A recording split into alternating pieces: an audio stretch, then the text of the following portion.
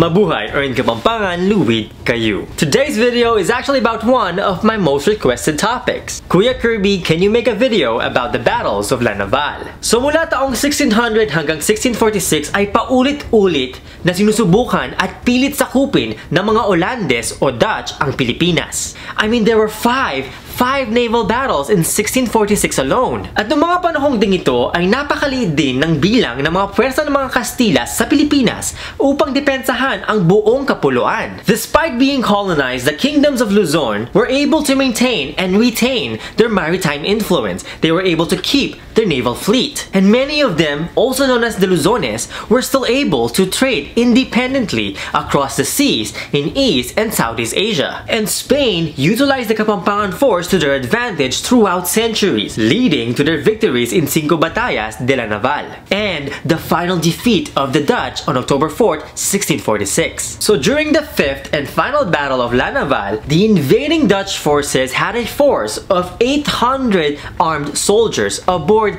16 galleons, 3 warships, and 16 lanchas against 3 Spanish galleons. But what is often forgotten and ignored is the unknown number of the smaller Kapampangan warboats called viray, and the over 400 Kapampangan bayani or warriors who fought valiantly in this battle. So how were they able to defeat the Dutch? Makanano daw nga sambut deng Olandes nung di taklamo. The Kapampangans had bigger warships like the Caracoas, but they preferred to use the smaller virays against the larger European battleships. Gamitan do deng mga lating viray to intimidate and to initiate assault to lure the bigger Dutch warships into a trap. Kaya ba't po ito makapalibot nila deng mapilang mga lating viray, pamomban na lang alang patugot. And once the smoke settles, the smaller virays would actually come closer to the Dutch galleons and use an indigenous tactic called sampang. Sampangan dano deng Dutch galleons kaya ba't karin dano ariyan. They'll seize and pounce upon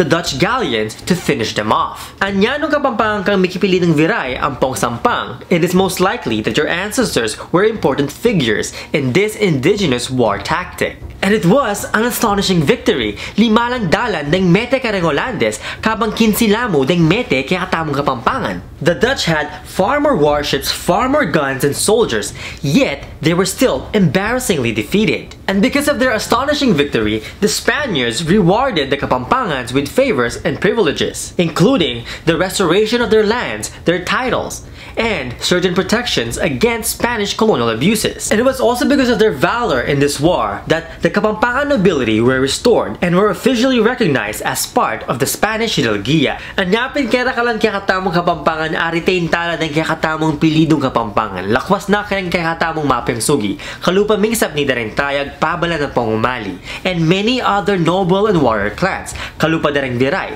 sampang, salunga, salonga, pamintuan, Pángilinan, punsalan, Makapagal, Laksamana, and many others. And because of their victory, the Spanish king himself exempted the Kapampangans from paying colonial taxes and tributes for all eternity, until the Americans took over the islands. This was also not the first time nor the only time that Europeans relied on Kapampangan forces to help defend their colonies, but more on that in future videos. And it wasn't always glorious. The Kapampangans were not just called upon to fight off foreign invaders, but also to quell local rebellions throughout the islands. Inabuso ng mga Kastila ang tulong ng mga Kapampangan upang pag-away-awayin at sakupin ang buong kapuluan. Spain pitted brown people against one another to maintain their supremacy. But we also have to remember that during this time, this nationalist idea of one united Philippines with one Filipino identity did not yet exist. Which is why the colonizers were able to take advantage and exploit our people. Sadly, ing makalungkot, ining kapanaligan dang ipanluwalo dareng mga tapang Kapampangan rin ng kapuluan nga iti. Yamu namang sangkan king kawalan na ning bangsang Kapampangan. Ang mga Kapampangan ang may pinakamalaking bilang ng mamamayan at may pinakamalaking bansa noong dumating ang mga Kastila. But after centuries of sending them off to fight wars after wars, the population of Indong Kapampangan shrunk dramatically. Even our once lush jungles were deforested to make more and more galleons and other ships for the Spanish Navy to benefit the Spanish Empire. Sa kabila ng mga mga pribilehiyong iginawad ay minaliit pa rin ng mga Kastila ang tulong at tagumpay ng mga Kapampangan. In fact, ang sabi nila, ang tagumpay na ito ay dahil sa pagdarasal ng mga Katolikong Kastila laban sa mga Protestanteng Holandes. The Spaniards gave credit to the patron of the Navy, the Virgin Mary, Our Lady of the Holy Rosary, for this miraculous victory. Anyapin meto yang maragula selebrasyon ing Fiesta na ning Nuestra Señora de la Naval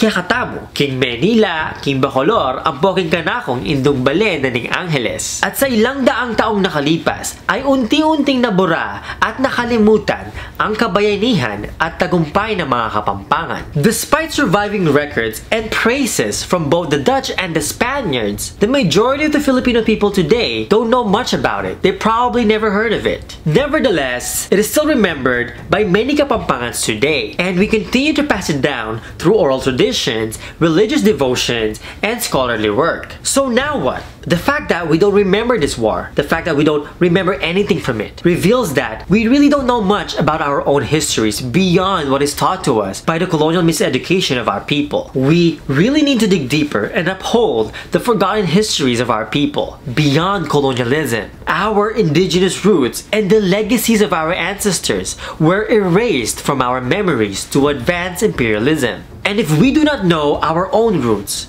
then how can we truly serve our people? Then how can we build a brighter future for our motherland? Anyapin paneming sasabihan, know your roots, and no history, no self. So if you want to learn more, I'm actually working on a new book project about the forgotten and untold histories of the Luzones, both at home in the motherland and abroad in the New World. So stay tuned. Or you can also visit Sínúpan in Angeles City to learn more from our scholars and beloved elders. Or you can also invite me to come out and give a talk. And that is it for me today. If you like this video and learn a thing or two, don't forget to like, share, and subscribe. And if you want to help me make more videos like this, show your support and please be my patron or get a copy of my book. Dakalpong Salamat. See you next time, or in Tagalog kita-kits and in Kapampangan, Mikitix.